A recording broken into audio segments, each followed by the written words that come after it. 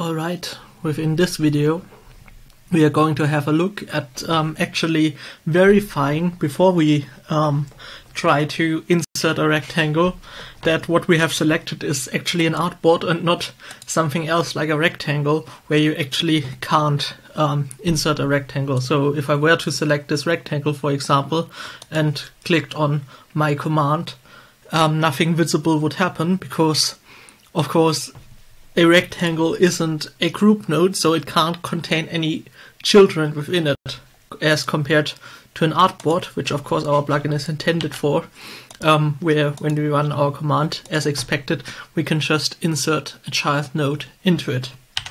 And to do that, it's actually pretty simple, and we'll just add this to our create rectangle function. And all we really need to do is to surround all our code with a simple if statement. And the only thing we really have to check for is if this artboard object here actually is of the type artboard. And since artboard is a class, and artboard, if everything's alright, is an instance of that class, we can just use JavaScript's built-in instance of keyword to check if this is an instance of the artboard class. And if it is, we can just run our code basically as expected. And if it isn't, of course, we will somehow have to handle this differently. But yeah, let's take a look at what we want to do if this isn't the case. But at least now we only run our code within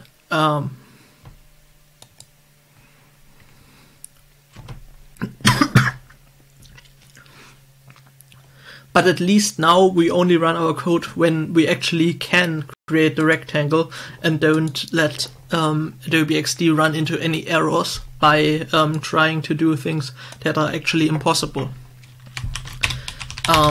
While we don't have any real user interactivity yet, we will handle this a bit later in the workshop.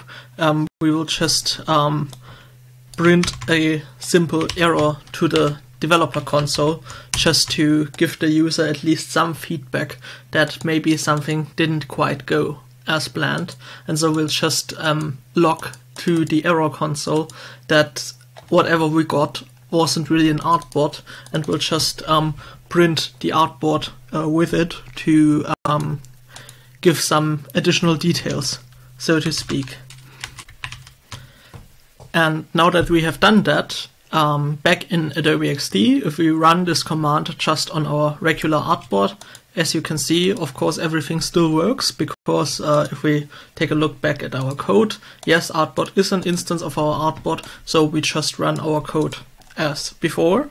But if we actually select something different than an artboard, it looks like nothing else is happening. But if we then take a look at the logs from our plugin, we should be able to see, and yes, here it is, that actually we now went into this else branch within our source code. So instead of running all of this, we now just ran this code and logged that it is not an artboard what got selected.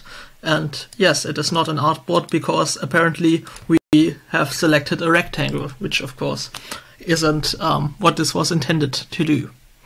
And of course, in your real plugin, you will now want to add some user feedback to that. And as I've said, we will do this at a later stage when we will add a panel back to our plugin. But for now, it is at least much better to log a useful message to the console instead of basically just leaving XD to crash our plugin in some ways.